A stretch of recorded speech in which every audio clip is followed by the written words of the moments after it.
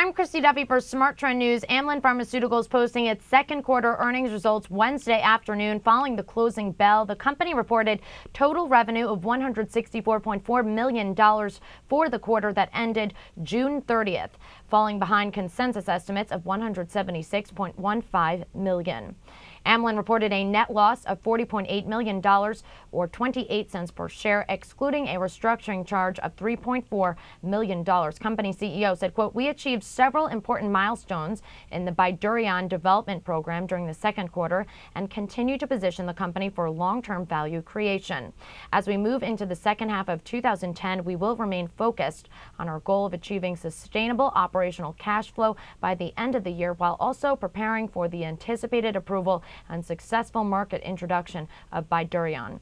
Smart Trend is bullish on shares of Amylin Pharmaceuticals, and our subscribers were alerted to buy on June 14th of this year when the stock was at a price of $17.96. The stock has risen over 2% since that alert was issued.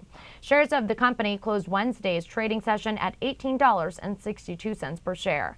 I'm Christy Duffy for Smart Trend News. For more news, market analysis, and earnings results, make sure you're subscribed to our YouTube channel, Trade the Trend. Also visit our website, tradethetrend.com, to subscribe to our Smart Trend alert system.